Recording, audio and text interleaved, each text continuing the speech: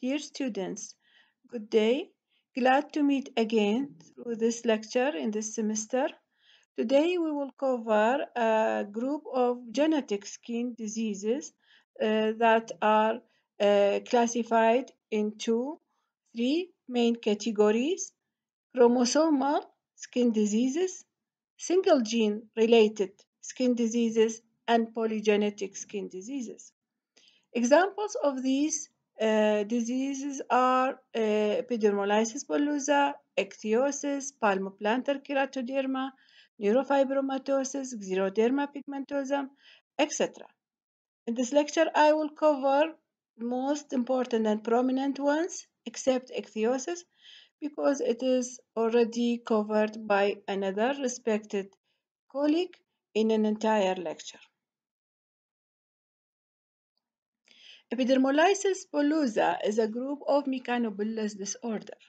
What we mean by mechanobullous, this means that a bullae will be formed through a simple mechanical trauma to the skin.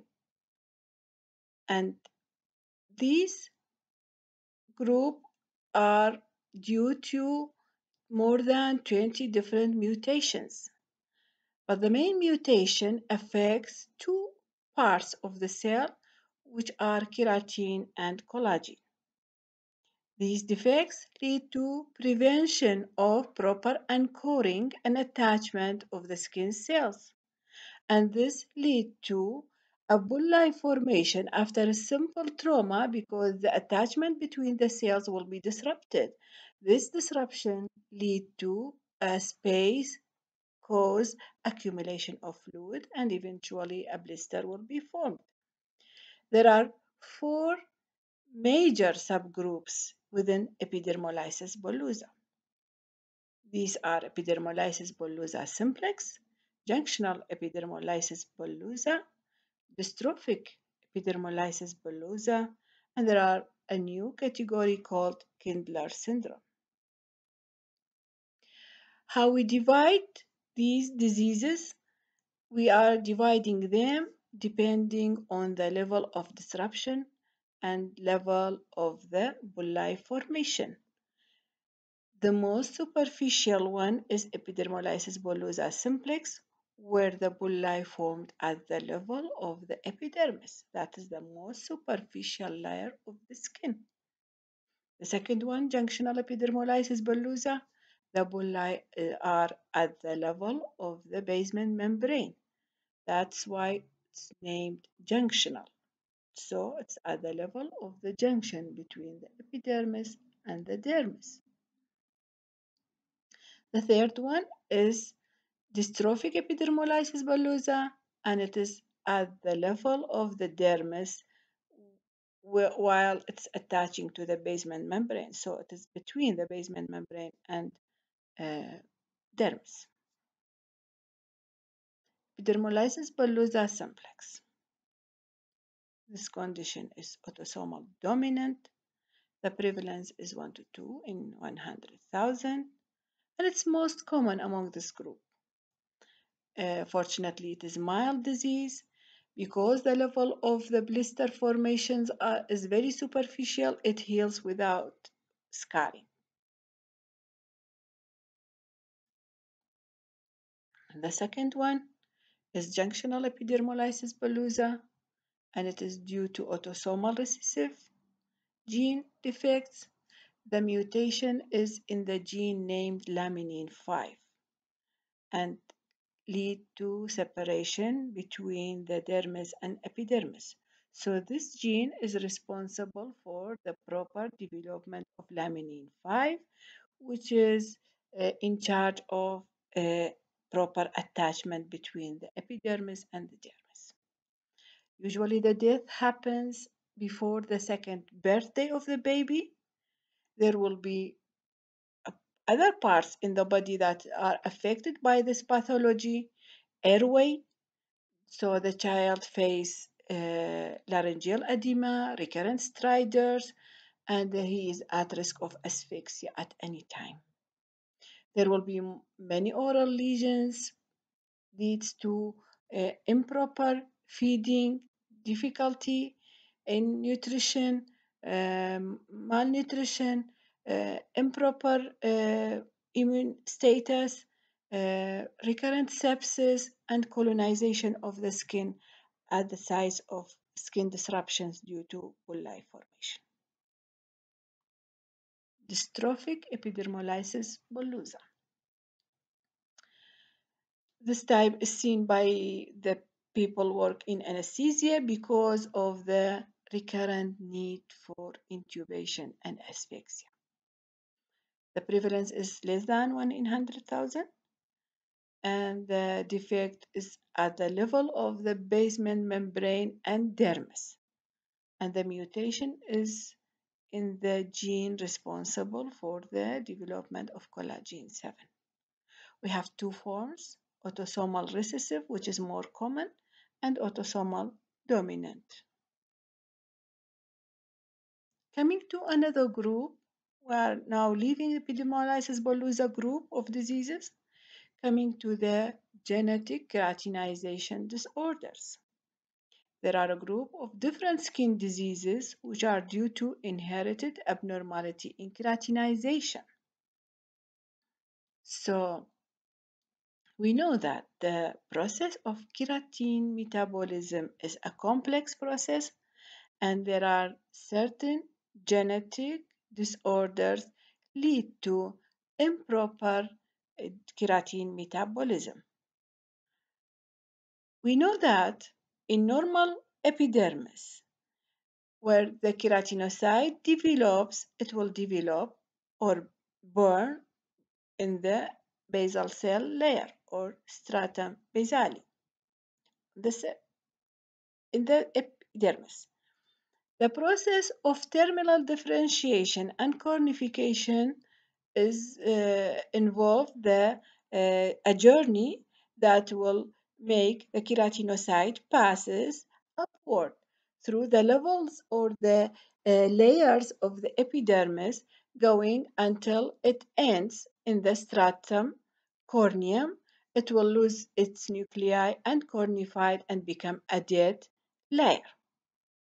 So there are different syndromes related to this abnormal keratinization, among which ichthyosis is the most prevalent one.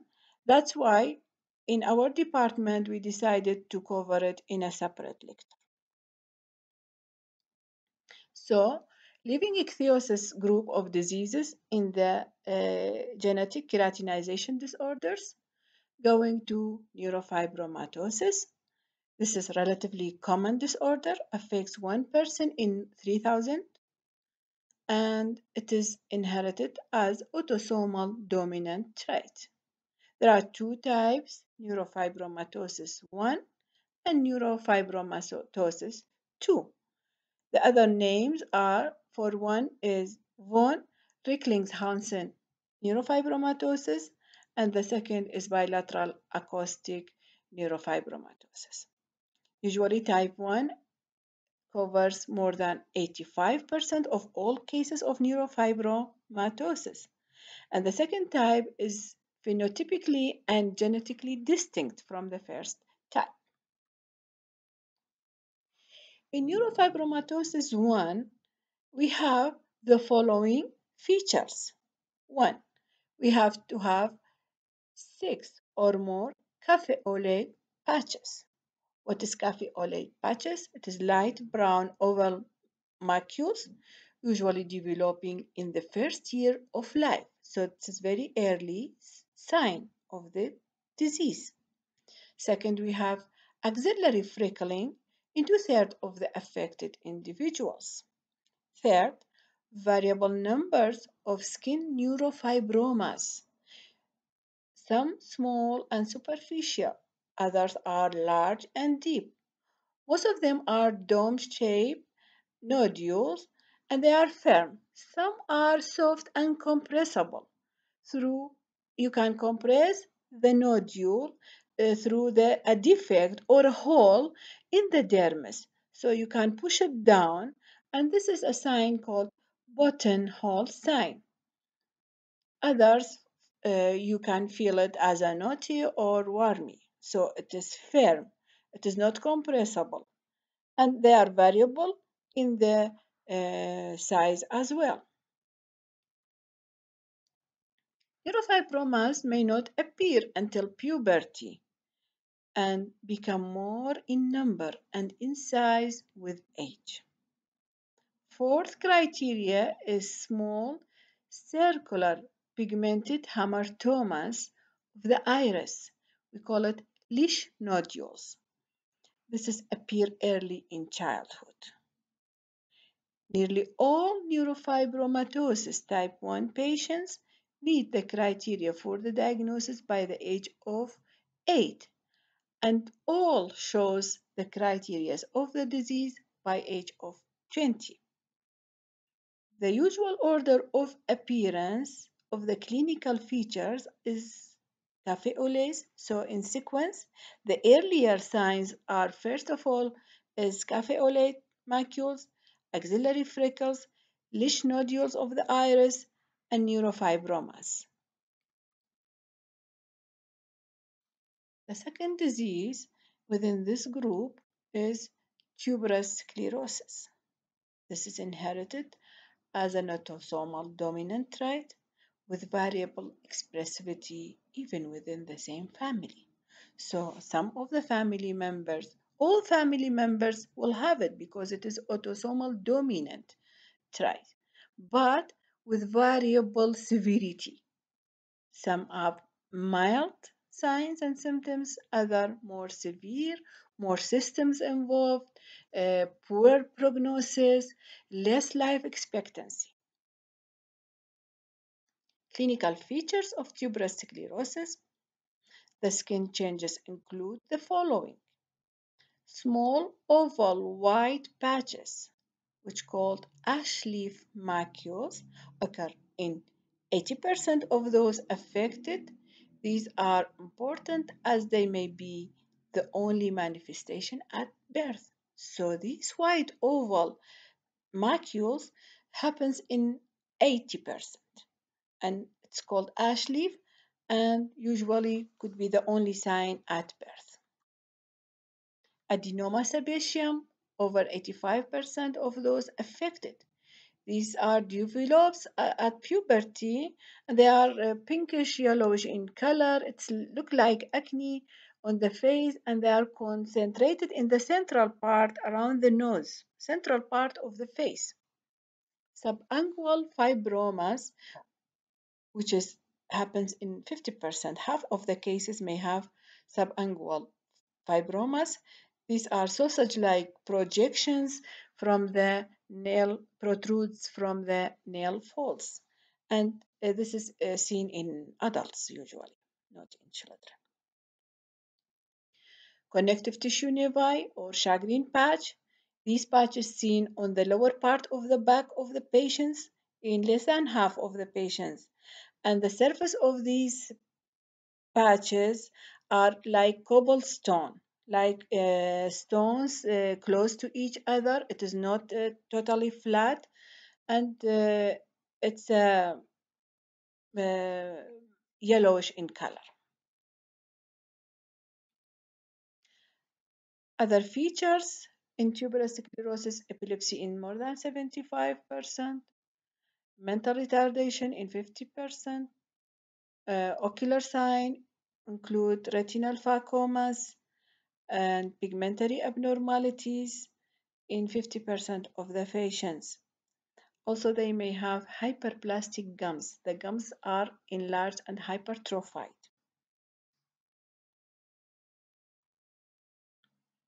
Xeroderma pigmentosum, another condition.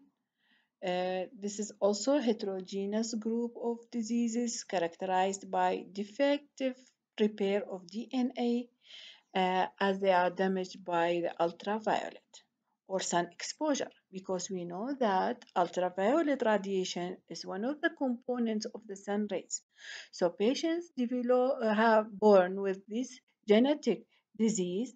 They may have a big difficulty while they are exposed to sun rays because genetically they have a defect in the repair of DNA produced by ultraviolet light. The skin is normal at birth. Later on, they may develop very early freckles, roughness, and keratosis on the skin exposed to sun, and this is developed between the age of 6 months to 2 years. They have photosensitivity increase thereafter. There will be facial skin shows atrophy, telangiectasia, because the skin become very thin because the skin is unable to repair itself after damage. The DNA repair will be defected in this disease. They may even have small angiomas.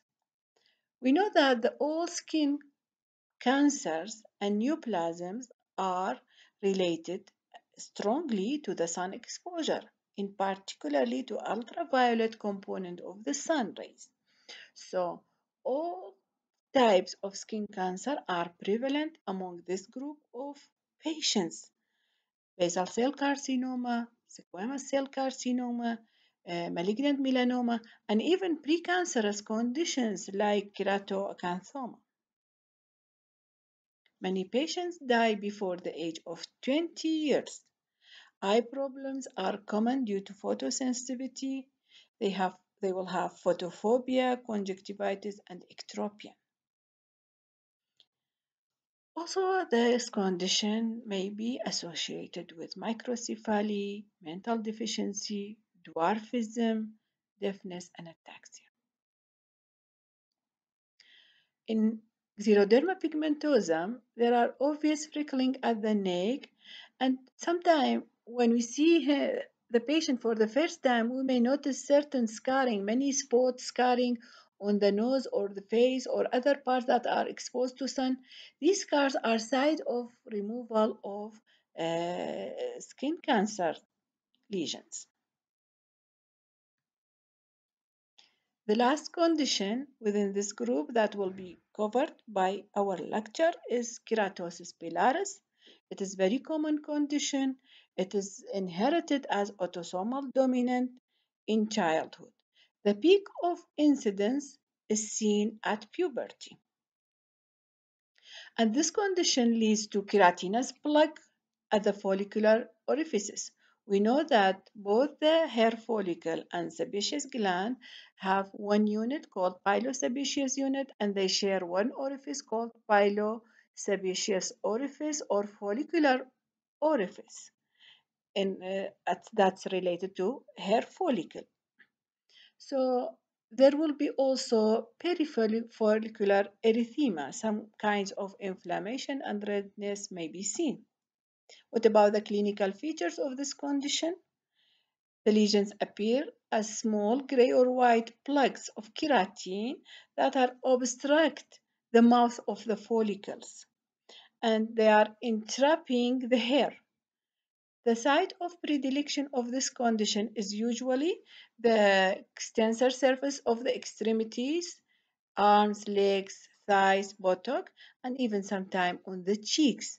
We see that the surface of the skin become rough because of these follicular plugging, and some redness is seen as well.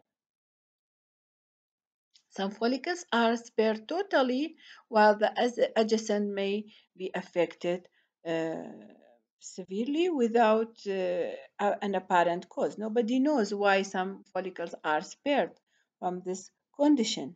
We have a sign called antenna sign. When there are, if we see the lesions in good lighting, we may see strands of keratin protruding through the follicular orifices. That's why I call it antenna sign. Treatment of keratosis pilaris includes, usually it clears up on its own on a slow pace, but many people or even parents of the children with keratosis pilaris wish to have accelerated healing of these lesions, and they are annoyed by it, so they seek dermatological consultation and help. To speed the process of healing, now we have many methods, and we have to concentrate or on two things: exfoliation of these thick keratin that occlude the orifices of the follicles, and moisturize and anti using some kind of soothing and anti-inflammatory topical applications to soothe and heal the redness and erythema of the skin. So the treatments include lactic acid lotions, which reduce the roughness because it acts as a keratolytic agent and soften these tiny plugs. Alpha hydroxy acid, glycolic acid, all these again, all acids act as a keratolytic agent and reduce scaling and helps skin return to its normal smooth and moisture. Urea creams also moisturize, soften the skin, help to loosen the dead cells. Salicylic acid lotion again. So as you notice, all are acids, but it should be mild and with low concentration because if it's in high concentration, it causes more erythema and agitation of the skin. Topical corticosteroid reduce itching and inflammation. Topical retinoid because retinoids are regulating the keratinization process, so it promotes cell turnover, prevent hair follicles from plugging. We can take months to see any improvement, and the tiny bumps almost always come back once stopping treatment. The condition improves by itself with age towards adulthood. The peak severity is either in childhood or in adolescence. So even if you leave the condition without treatment, it will heal. But as I said, many people or their children's parents of the patients of keratosis pilaris wish to have accelerated healing and improvement of the skin texture and appearance. And thank you very much.